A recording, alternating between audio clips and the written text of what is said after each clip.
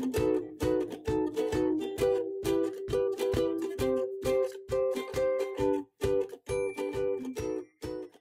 friends, it's Christy Gets Crafty here, and I'm so excited to be back with you on the lawnfawn YouTube channel. Today I'm going to be making a card using Scent with Love and the Scent with Love add-on. So I've stamped my images out with jet black ink on some Spectrum Noir Ultra Smooth Premium White cardstock, and I'm going to be coloring with my Copic markers. The first combo that I'm using is T3, T5, and T7. I really like this combo for skunks because it's between warm and cool, which I think looks really nice and natural on critters. And it's also dark without looking too dark so that you lose their features, but I think it still reads as black. So I'm using that T7 first to lay in his shadows wherever I think they should go, like on the underside of his arms and on the back sides of his legs and the underside of his tail. But what I'm doing different on this guy is that I'm giving him a black top of his head rather than doing the white stripe, which will match the tail. I'm going to leave his face to be white instead, just to show you guys two different looks. And you guys can decide from there if you prefer one or the other, or if you like to mix and match like I'm going to do today. So I used the T5 as my mid-tone and then blended that out with the T3.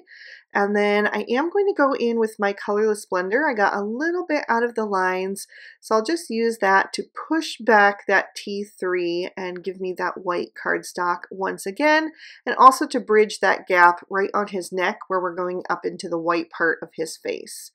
And then I'm going to move on to my girl skunk, and for her I'm going to leave the top of her head to be the white stripe, which is going to match the white stripe on her tail. You could also color her ears to be black if you wanted to have that contrast there, but I decided to leave them white for today. So once again, I laid in those shadows with the T7, and now I'm coming in with the T5 and just making sure to catch the edge of that darkest color and pull it into the mid-tone so that I get a really nice and smooth blend and I don't leave any harsh lines behind. And then I'll go to my T3 and use that to fill in all the rest of the black parts of her body. And then once I finish them both up, I will go back and do a second layer on both of them. Just increases that saturation and smooths things out even more. But I did it off camera today to save time in the video. Then I'm going to move on to the white parts, and instead of going with another gray or just a lighter of the same gray combo, I decided to warm up the white places using E40 and E41. So I'm starting with that E41 and just casting a little shadow like under their chins and on the base and the end of the tail where it's kind of curved, and a little bit toward the back of the head. And then I'm going to blend that out with the E40, but I'm leaving quite a bit of white space because I still want it to read as white, not brown. I just want to warm it up a bit with those shadows. And then I did grab my colorless blender once again to just smooth the transition into that white space and make everything a little bit more seamless. And then I'm going to use these same shades to color in the little like stinky marks. I don't know what you want to call those, but yeah, I just did the same exact with lift a little bit of white space on there. And then I wanted them to have some rosy cheeks and also color in their noses and ears. So I used R11 and R20 for that. Just a little bit of both of those shades on the ears, just the R20 for the nose, and then again both shades for their rosy cheeks. And then I also used these shades for the little trio of hearts over on the right hand side. I knew I wanted a heart that was going to be kind of above them in the final scene, but I didn't know if I wanted like the little stinky heart or the trio of hearts, so I just colored both and decided to wait and see how they looked on the card and decide then. So I'm moving on to my little roses, and I used the same R11 and R20, but I added in R22 to just give them a little extra pop with that darker shade. So I used the R22 for the shadows, blended out with the R20, and left just a sliver on that front petal for the lightest shade, the R11. I wanted to darken up that combo even further, so I took away the R11 this time and added in the R24, and I'm going to use those to color in my strawberry. Again, I just left a little space for the highlight at the very top, and then I'm also going to do the ribbon that is tying the little bouquet together. Just starting with that R24. I'm actually going to use that to color in the little bow tie and hair bow as well. I'm going to have a few different red accessories. So I started with the R24 and then blended out with the R22. And I'll leave just a touch of space on the outer edges of the bows for the R20 so they can all have a nice little highlight. And then I decided to do the little box of chocolates, the heart-shaped box of chocolates with this combo as well. So I just went back to my R24. I used that along the sides of the box where they wouldn't have as much light cast there. They would be in more shadow. So I used the darkest shade on that and then brought that up on the sides and also on the other side of the little heart, and blended out with the R24 and finished with the R20. Next, I needed to introduce some greens, but I wanted to steer clear of anything that would read too Christmassy since this is definitely Valentine's Day.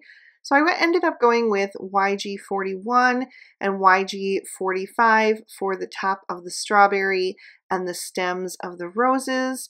And then for the wrapping on the roses, I wanted it to look kind of like a craft colored bag, almost like a butcher paper. So I went with E42, E43, and E44. That E44 is pretty dark, but I wanted some deep shadows toward the bottom and where the paper is kind of flapped over on itself toward the front. So I used the E44 for that. It just didn't take it too far into like the part that would be most highlighted because I wanted to keep that nice and light.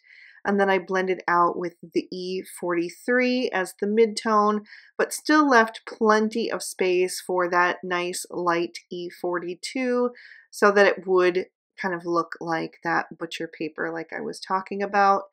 And then I wanted to deepen up this combo for the chocolate on the chocolate dipped strawberry. So I took away the E42 and added in the E47. So everything is very matchy, but still has like its own shades. And then I didn't want to introduce like a whole new color for the ribbon on the box. So I decided to do a nice satiny brown ribbon just to represent the chocolate inside. So I used those same shades, just put the darkest in the center of that bow and on the corners of the ribbon where it wraps around the box, and blended from darkest to lightest. And then I trimmed all of these images out with their matching dies. For my background, I took the quilted heart backdrop in the portrait orientation and die cut that out of some speckled eggshell cardstock. So that left me with all of these cute little hearts die cut out. And then I just took a little tool that kind of gets all those little bits out, ran that over from behind. And that tool is from Spellbinders, but there are a few different ones on the market.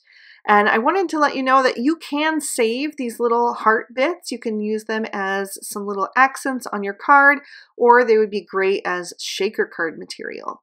Then I took a piece of vellum and die cut that with the second largest of the large stitched circle Stackables dies. And that is going to leave me with a beautiful circle with that nice stitching detail on the outer edges.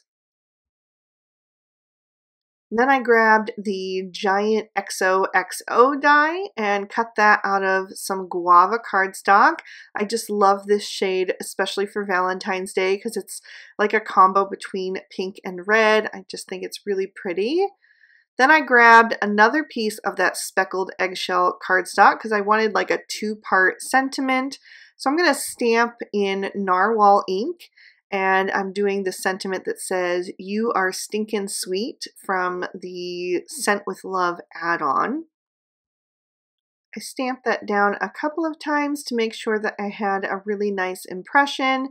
And then I'm going to pop my card base in my MISTI. I'm using another piece of Guava Cardstock that I have scored and folded to an A2 standard size card. So it's 4 1/4 wide by 5 1/2 tall with a top fold. And I'm going to stamp on the inside using Guava ink, so that is the ink to match. I will stamp down several times, knowing that this ink does dry back a bit, to make sure that I get a really vivid impression once that happens. And then I'm ready to start assembling. So I'm going to grab the glue tube and add that all over the back of my quilted heart backdrop. I want to make sure that this is securely glued down. So on the 4 edges, I'm going to go in between each of those little hearts and also make sure that I have some glue on all 4 corners. I like this one because it has that fine nozzle, so I can get in all those spaces.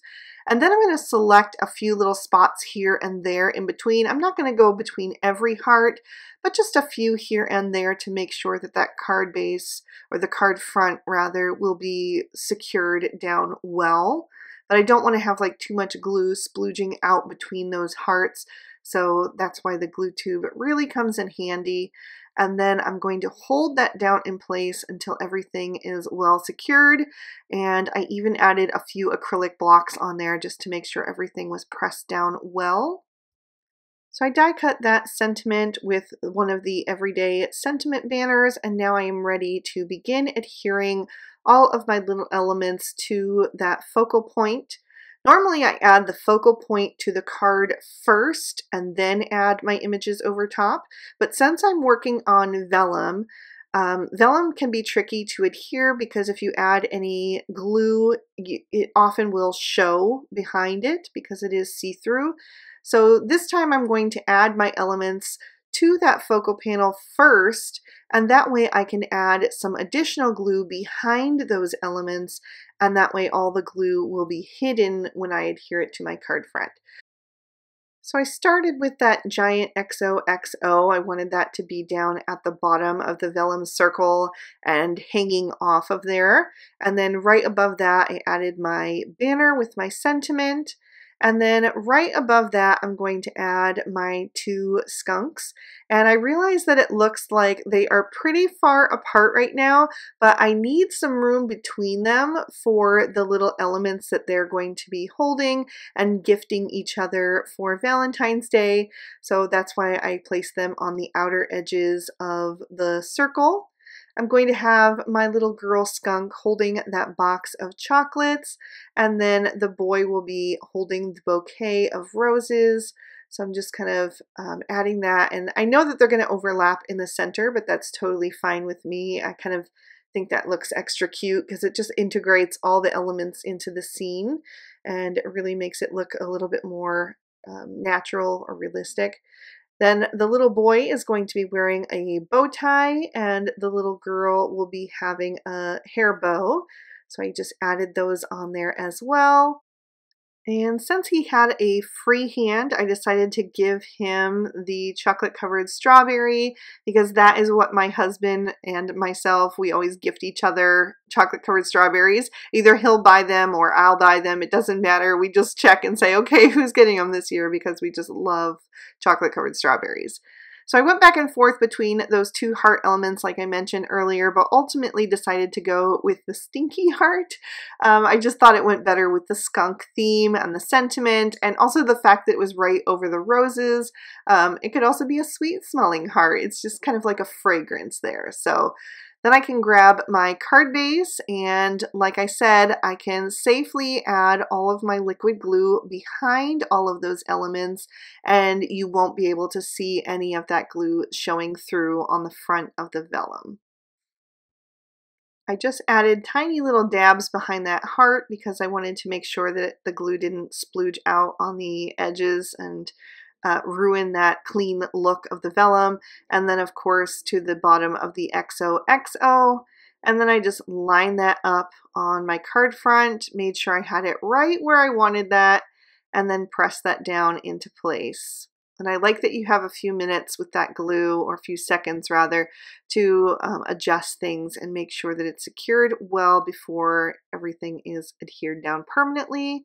And then, of course, I had to add some sparkle because, you know, love is magical and all of that. So I put a little bit on my chocolate part of my chocolate covered strawberry, and then also to all of the little bows, the bow tie, the bow on the gift, the bow on the chocolate, and also the little hair bow. So all of those. And then I decided to add just a touch to the very right side of each of the roses, just to make them stand out a little bit. And then I was looking at that giant XOXO, and I thought it might be pretty to add a little bit of glitter there as well. I didn't want to cover the whole thing, so I decided to do kind of like a drop shadow. So I'm gonna just put it on the left side of the right side of each of the letters, if that makes sense. I basically chose it based on where I wanted it on the O's, and then figured out where I wanted it on the X's so it would match. So it's on the inner curve of the right side of the O's, and then on the inner edge of the right side of the X's. And just had a little bit too much of that stickles on that first O, so I just wiped that away with my finger. And that's going to finish off my card for today. I really hope you guys enjoyed this one. There's a close-up look at all of that detail and another peek at the inside. If you did enjoy it, please be sure to hit that like button and leave me a comment down below. I love chatting with you guys. Thank you so much for watching. I hope you all have an absolutely amazing day. Bye-bye.